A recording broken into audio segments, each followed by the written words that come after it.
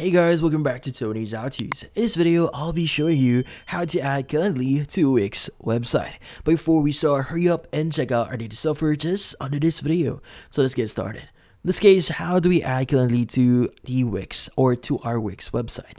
So what we need to do first is we need to access our Wix website here. So in this case, you can either go to home or setup here and click on the edit site at the top right. Now, what we need to do next is we now need to go to Calendly. So in this case, you could go and create your schedule or your event here. So in this case, I've already created my own. So let's go ahead and start integrating that into our Wix website.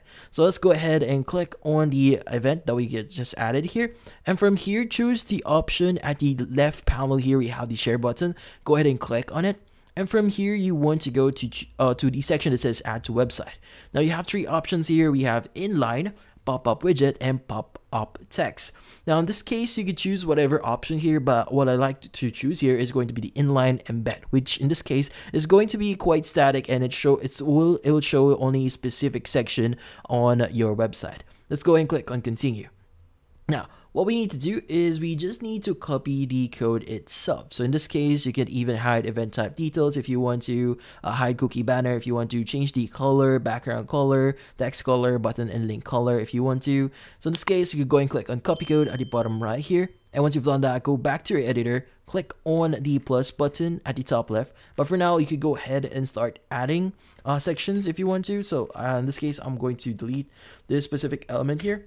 And from here, let's go and click on the plus button or add element button. And from here, what we need to do is we need to look for the option that says embed code. Go ahead and select that. From here, click on embed HTML. And you want to paste your code here. Let's go and paste this one. Click on update. And that should actually integrate our website or our Calendly section or widget in here. So in this case, you could go ahead and make it bigger if you want to. Let's just go ahead and make this a lot bigger here. So yeah, in this case, make it bigger if you want to, if that doesn't actually fits the whole thing here. But once it actually fits, you are good. So if you want to edit a few things like the settings here, you could go and click on settings, even adjust the code itself and add your own if you know how to edit this one. Like for example, the widget width and height as well. And yeah. So in this case, once you've added all the details or once you've added this one, you should be able to click on save and publish at the top right. And from here on, you should be good. And that's about it. So if you found this video helpful, hit the like and subscribe button and watch our next video.